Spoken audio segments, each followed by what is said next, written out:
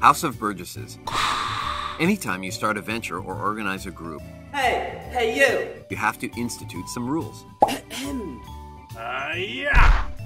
Otherwise, your brand spanking new treehouse can quickly devolve into a treehouse of horrors.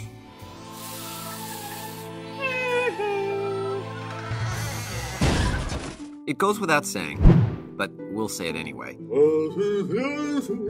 that if you're gonna start your own country, you're gonna wanna have rules up the wazoo. Huh?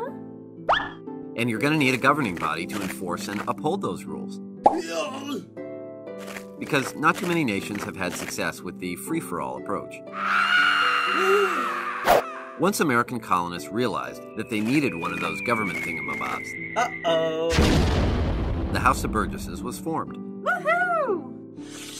It was established by a company called the Virginia Company that had previously been involved with establishing settlements in the New World.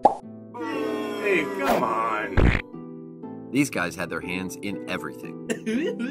The Virginia Company also came up with the headright system, which was not an early GPS prototype.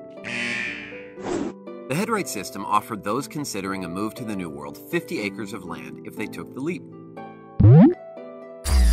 Way to wave that carrot in front of their noses. Please. Most of the funding for the House of Burgesses came from wealthy capitalists who hoped to double their net worth by investing in New World settlements and goods. The Burgess was the name given to the elected representatives from each town.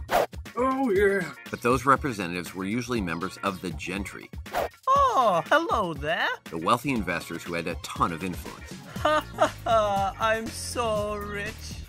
For the most part, the towns were comprised of lower-class farmers, Well, howdy do there. although some of their co-workers were even lower class. Hello, my name is Gregory. Ah, come on! The House adapted a form of government called English common law. in which representatives were chosen from the large settlements or plantations. I volunteer. The House of Burgesses was the first government system of its kind in North America, if you don't count the Indians.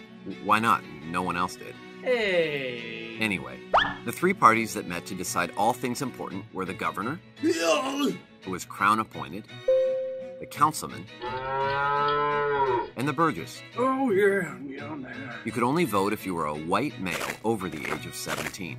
But we're sure the law was totally arbitrary. They probably spun a wheel or something.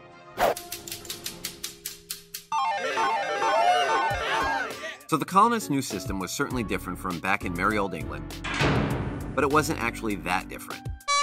Yeah, England had the whole royalty thing going, but their government was actually separate from the constitutional monarchy.